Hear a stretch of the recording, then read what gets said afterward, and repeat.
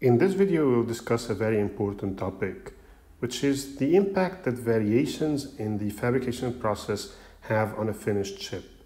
Along the way, we will address an even more important topic, which is more dangerous, a setup time violation or a hold time violation?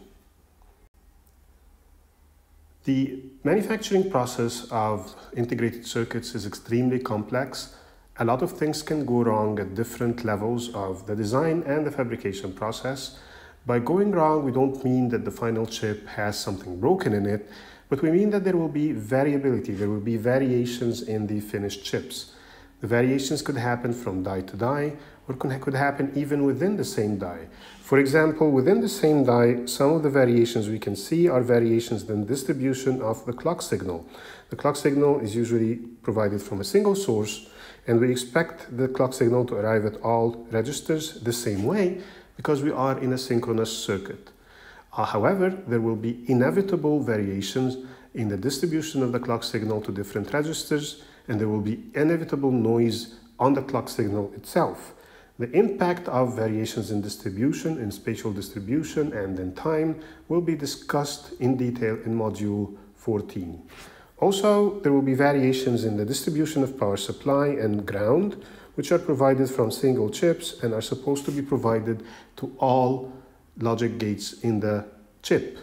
Now, there will be resistive drops and inductive bounces on the ground and supply rails, which will be discussed in detail in modules 8 and 13. There's also variations in temperature along the chip. Now, when the chip operates, some parts will be more active than others, some parts will see more switching than others, and therefore some parts will heat up more than others.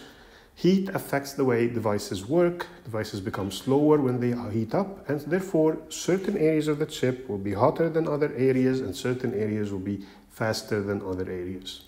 Now, whatever the source of variation that we see, we have to find a way to model these variations so that we can see their impact on performance. One of the most useful ways to model the impact of variations is to see their impact on mobility, the mobility of electrons and the mobility of holes. The mobility of carriers is a very good parameter to encompass the performance of devices, because the higher the mobility, the more available current there is to charge and discharge capacitors. Thus, devices with higher mobility are generally faster. Devices with lower mobility are generally slower, having less current available to charge and discharge capacitors. When we design, we usually design with nominal values of mobility and for electrons and for holes. And let's imagine that we have an x-axis and a y-axis giving us a plane in which we have the mobility of holes, mu p, and the mobility of electrons, mu n. When you first design a circuit and go through the design flow, when you first start to calculate delay values, you are calculating the delay values based on currents available for nominal values of mu n and mu p. So there's a certain average point in the plane, which is the typical point. It is the average point.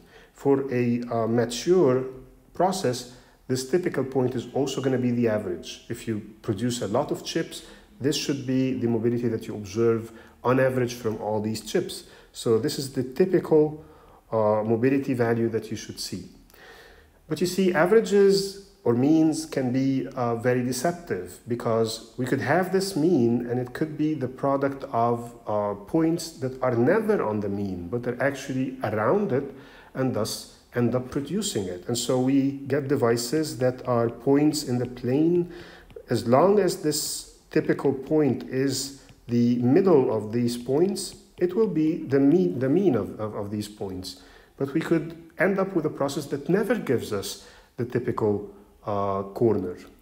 Now, if we have a mature process, then we also know that typically there is a maximum value of mu n, which we call the fast value of n, that we never observe or very rarely observe any devices coming, with a mobility above it. So these are our fast devices. The distance between the mean or the typical value for electron mobility and the fast value for electron mobility is usually some multiple of the standard deviation or variance of of the process. Similarly, there's also a value for a slow end device that we rarely see devices being produced slower than this in NMOS. Similarly, we also see a slow device for PMOS and a fast device for PMOS, characterizing the extremes that we see. And so one of the corners we can observe is the slow corner. In this corner, we get devices that are slow. Both of them, PMOS and NMOS, are slow. Another corner we can observe is the slow-fast corner, where the PMOS is slow and the NMOS is fast. We can also observe a corner where both devices are fast, so this is the fast corner, and another corner where the PMOS is fast, so F, and the NMOS is slow, so S. And the majority of devices produced will lie between these design corners.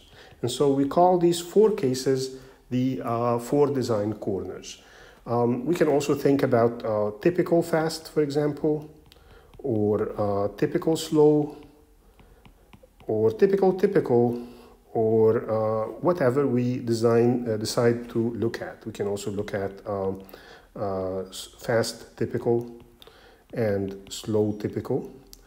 Sometimes people call these points, sometimes they call them corners, design corners, as well as the typical average point, they call them design corners. And sometimes they only talk about the 4 corners of the rectangle here as design corners. So we have 2 types of design corners. We have symmetric design corners, where both devices are either slow or fast, and we have asymmetric or skewed design corners, where one of the devices is fast and one is slow. So we're talking about the slow-fast and fast-slow as skewed corners, and fast-fast and slow-slow as symmetric corners. And the question is, what kind of impact does this have on our finished chips? Will the chips not work? Will they work? And if they work, how different will they work? Now, if we look at, typically people think of skewed corners as more severe than symmetric corners. And if you look at skewed corners, what they cause is a variation between the rising delay and the falling delay of the output, TP high low and TP low high. So for example, in the slow fast corner, we will have a longer low high delay than we expected, and a shorter high to low delay than we expected. So this corner will cause us to see different delays changing differently. Now, symmetric corners cause both devices to become either slow or fast. Let's first look at the slow corner. The slow corner will cause both the NMOS and the PMOS to become slower. This will increase the delay of combinational gates and of sequential gates. It will increase all delays, best case delay and worst case delay. What this will cause is that it will cause us to have a longer clock period than the clock period we counted on for the typical corner. And so we will start to see setup time violations if we try to use the same clock frequency we expected to have from the typical corner. So is this a disaster? It usually isn't, because what we have to do is actually operate the chip at a slightly lower frequency. We have to absorb the negative slack that results from the process variation, which is typically not that large, and we can absorb it. And what we end up doing is we end up shipping the chip as a slower grade chip. So this has to do with the fact that setup time violations are easily detected and solved by lowering the clock frequency. However, if we have a fast corner, this causes both devices to act faster than the typical corner. In the best case, what this will do is it will improve the worst case delays, causing us to have excess positive slack on all the path, including the critical path, if we try to operate at the clock frequency suggested by the typical corner. So we can actually operate faster than we expected, and we can ship this chip as a faster grade chip.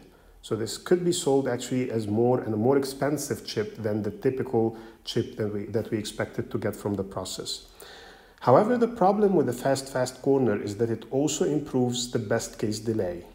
And why this is a problem is that because if we did not simulate for the fast corner before fabricating, then the CAD tool did not have the chance to detect some of the hold time violations that would result from the devices becoming faster. And so as the devices become faster, some of the paths finish earlier than we expected them to, creating hold time violations that we did not expect to see. If we lower the clock frequency, these hold time violations will not be solved. In fact, if you have a hold time violation in your finished chip, there is no way, no direct or systematic way for you to know that there is even a hold time violation. The chip will simply fail, and there will be no diagnostic test to say that it failed because of a hold time violation. Hold time violations can only be solved at the design stage by inserting combinational delays. So if a hold time violation arises because devices are faster than we expected, the chip will malfunction, will have to be thrown out, and we'll have to go back to the drawing board. This is why when we perform simulations, we have to perform simulations with design corners in mind. And people often design based on the slow corner and the typical corner, but it's also important to simulate for fast devices to detect and accommodate hold time violations that would not otherwise be clear.